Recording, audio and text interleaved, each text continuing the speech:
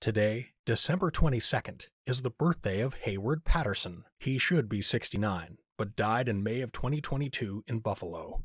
He was the father of three, including a 12-year-old son, a brother, and grandfather.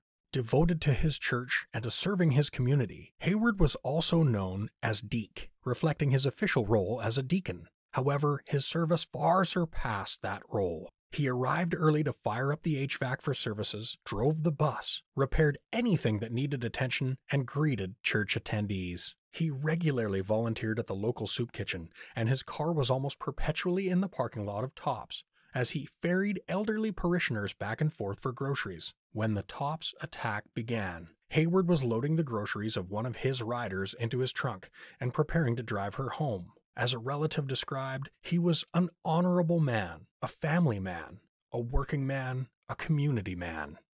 The shooter was active online, using sites including 4chan and Discord, posting his activities, including his intention to take out the armed top security guard, and ultimately streaming video of his attack. He acquired guns, including the AR-15 modified and used in the attack, legally. He passed the background check in New York despite a recent mental health evaluation due to mentioning murder-suicide in high school.